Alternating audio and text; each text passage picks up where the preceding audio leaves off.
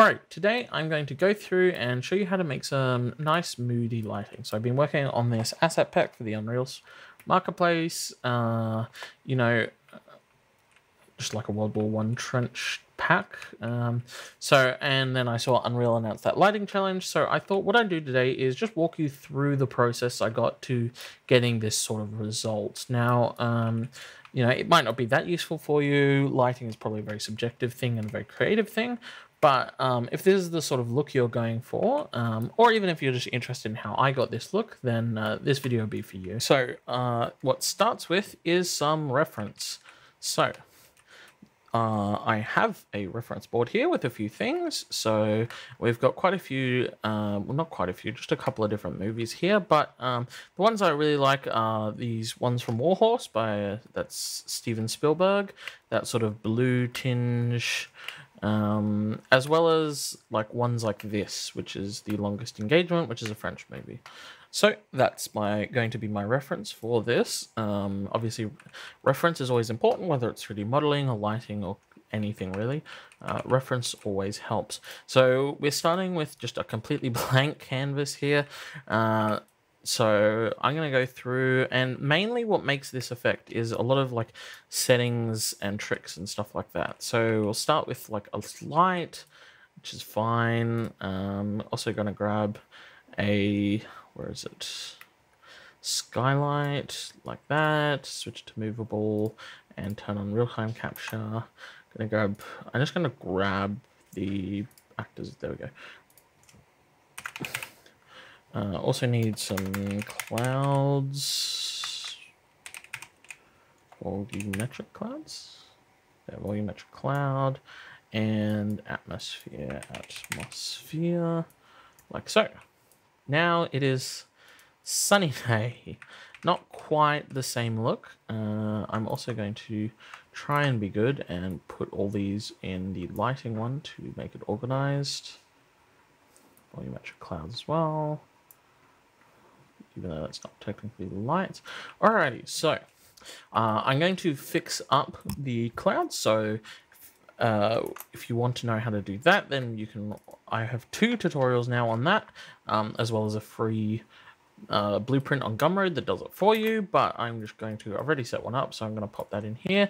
And this is pretty nice looking clouds now. So first is, I want it later in the evening because that always looks good. So Control L is how you can move the sun around with the mouse like that, if you just hold it down. So I'm going to lower the sun a bit to get it a bit sort of lower and maybe a bit more orange like that. So already looking a little better. I'm going to change a few settings inside the directional light. So I'm going to use temperature and just leave it at 6500 for now.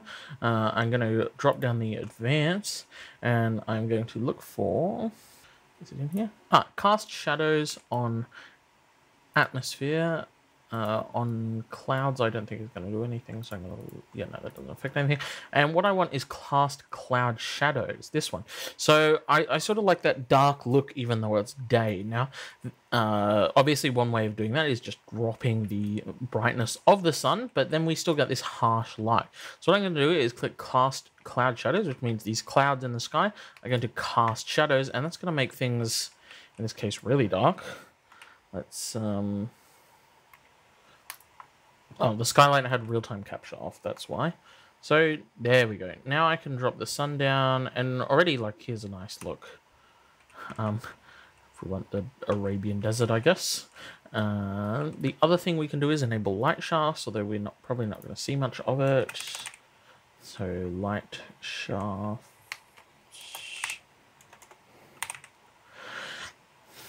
Light shaft occlusion, there we go. And so that should give us a bit more. And the bloom, probably. I'm going to leave the bloom off, actually. So now that should give us, and I want like that. There we go. All right, so now we have a dark scene, but the light is still bright. So we have sort of softer shadows, these little peaks of light coming through, which looks really nice. So now what I want to do next is the, you know, the, what do you call it? The fog. So we're going to use the exponential height fog for that. So I'm going to grab, is it in volume, visual effects?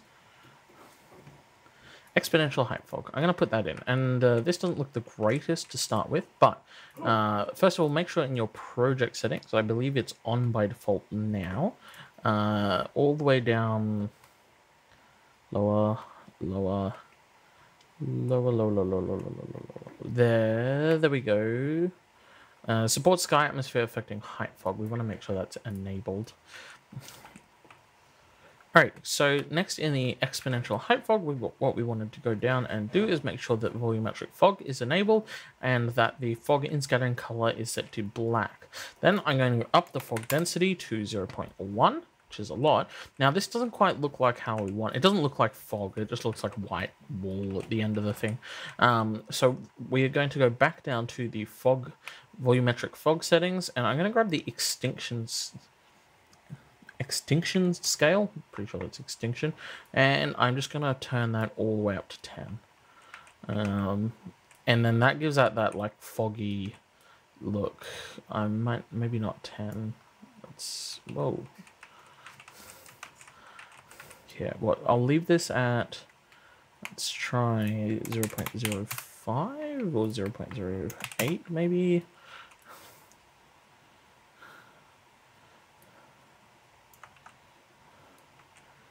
And that's giving us a nice look now already as well. So now to get it the rest of the way, I'm going to use the post-process volume. So I'm going to add one of those, which was also not in that. So I'm going to go down and enable infinite extent so that it just stretches forever. I'm going to go and change the exposure mode to manual and probably bump this to like 12.5. Maybe 13, 14, just because the recording is darker for some reason. Yeah, 13.5. So now we're getting a bit more moodier look as well. Now I'm also going to scroll down and go to the color grading and grab the temperature. I'm just going to drop that to make things a bit more blue, like so.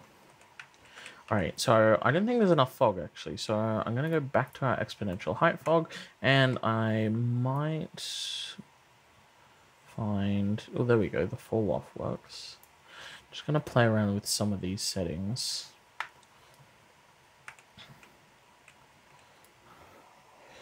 Maybe if we up the density a bit, or up the extinction, down the density again. I'm getting a nice result now. I drop the fall off all the way to 0 if I wanted to. Like that. So it really is just going back and forward a little bit. Maybe we drop the sun down a little darker. Oh, there we go. That looks a bit better. It's really just playing around with the various settings. Exposure compensation, I'm going to up that back to 14 because it's darker on the stream. Maybe 4,000. Oh, there we go. So what we can really push that sort of blue and orange, that's teal and orange. I know it's a very overdone color palette, but it works, looks nice. We can go into like this lantern, where it is, and grab the temperature here and like set that to like 2500, and that'll get us like that nice look. So darker and contrastier looks better, so I'm not quite seeing that, but the stream is recording it like that, so I'm going to do it to the to OBS's preview rather than my own. I'm also going to go through and have a look at, maybe we give it a bit of chromatic aberration. I know I probably want to turn up the vignette slightly. That, maybe we add some lens flare or something. This light produces it. Oh yeah, if I get close enough. There we go. Now we're getting something nice and moody and dark and cold looking, which is sort of exactly what I want to go for. I want to go for sort of like rainy, wet, damp, cold, somewhere where you don't want to be.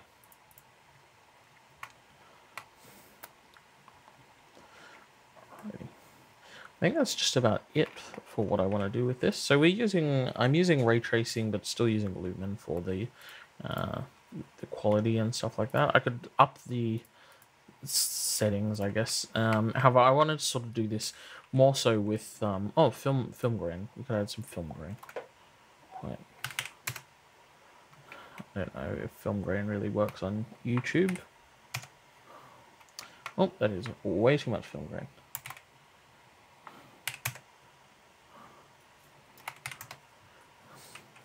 And then, you know, you throw in like a cinematic camera, which has its exposure set incredibly low for some reason. It'll be for the...